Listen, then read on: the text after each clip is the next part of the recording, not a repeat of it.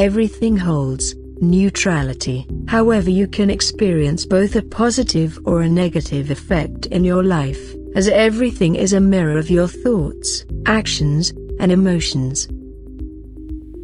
When you react, or overreact to an event, or to circumstances, it, at will, determines the outcome of your reality, and therefore creates your experiences.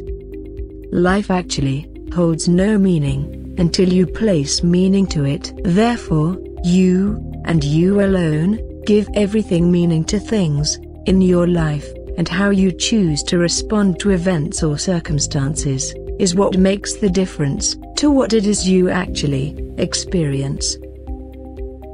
Your thoughts, words, and feelings are way more powerful than most people can understand. And the more you care for yourself, the less you will have the need to reach outside of yourself, allowing yourself to let go, to relax, and to go with the flow of life.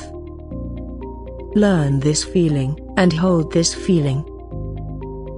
When you decide to discover your higher self, and stop choosing to see just one way, you become more conscious. You begin to see the illusions of meaning you place upon yourself. By choice, you can always control the things you say, your actions, where you put your focus, your energy, your perspective, and your attitude.